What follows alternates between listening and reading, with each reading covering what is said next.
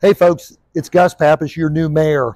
I know it's early in the year. Happy New Year. By the way, it looks great outside now, but cold weather is on its way and it'll be here before you know it. So let's be prepared.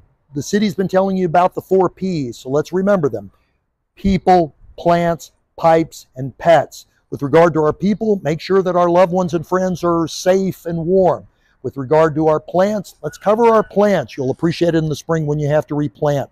With regard to our pipes, let's make sure to wrap them up. Make sure to put a little plastic around them so that precipitation doesn't get them wet and they freeze anyway.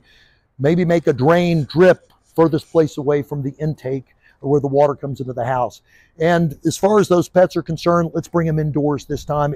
Most of you do, I know, but if you've got one that stays outside, bring them indoors. And if you take them out, wrap them up with something. The city is going to be closed on Monday, January the 15th for the Martin Luther King Jr. holiday. So keep that in mind, but the police and fire are always available. Look, real quick, let's be prepared, let's be safe, and let's be warm, and we'll get through this.